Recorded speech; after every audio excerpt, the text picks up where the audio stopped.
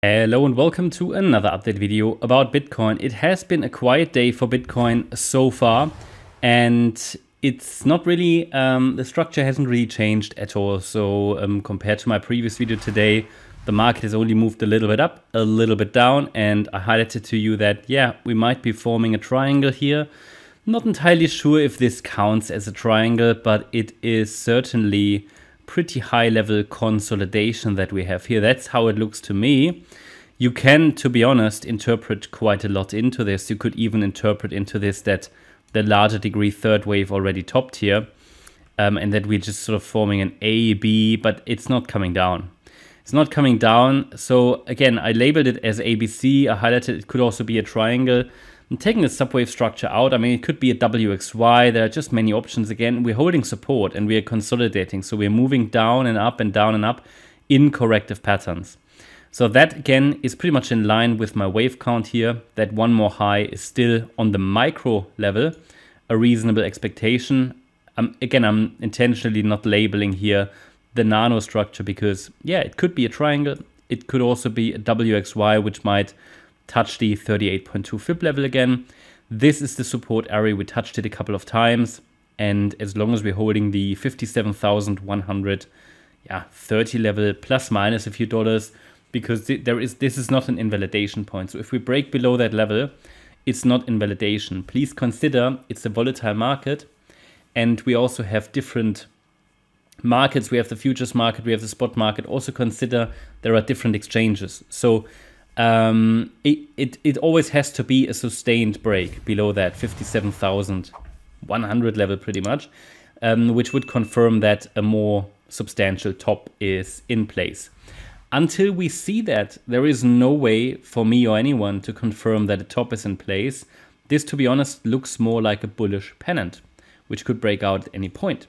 And therefore, I highlighted to you before, yep, let's focus on higher until that support level breaks. But with the overall information about the context, that I think we are pretty close to a more substantial top. By the way, before we go to the daily chart, it would only be an initial indication that break below 57,130. It would really take, or it takes a break below that, those swing lows here at around 50,500, 50,400 to suggest that something more bearish is going on. And I mean, not really bearish, but just sort of a bit of a cool down, I think, because we take a look at the daily time frame. And here you see it's pretty high consolidation. The market is pushing against the ceiling.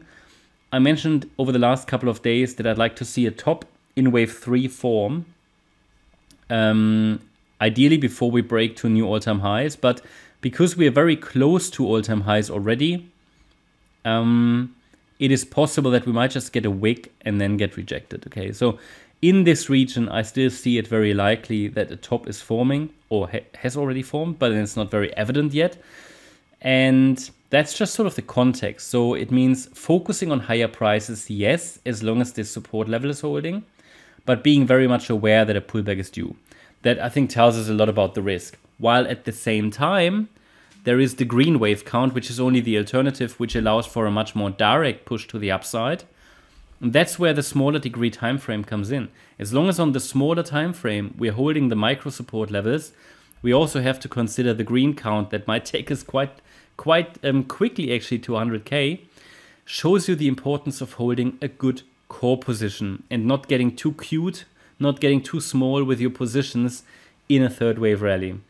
Bottom line is, if we get that pullback, it's likely going to land in that area between the 50% retracement and the 23.6 retracement below, or between 39.9K and 51.3K.